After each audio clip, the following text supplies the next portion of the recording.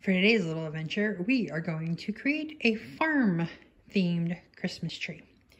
So please join us on our adventure in creating a farm-themed Christmas tree. To continue on our farm-themed Christmas tree, we have a tree skirt that has chickens on it. Bawk, bawk, bawk, bawk, bawk, bawk. And we have a tree topper that is a windmill that actually spins. To continue with our farm tree, we are adding this ribbon that is gray with chickamar and hens and roosters on it. As you can see, we've added it to the tree. Now we just need to add the ornaments. Here is the final result of our farm tree.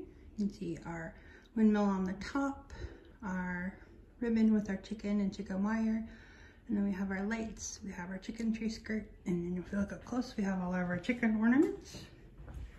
We also have this chicken with a wreath around her, and some other little pretty chicken little decorations on the bottom. And this one says up on the coop top, cluck, cluck, cluck.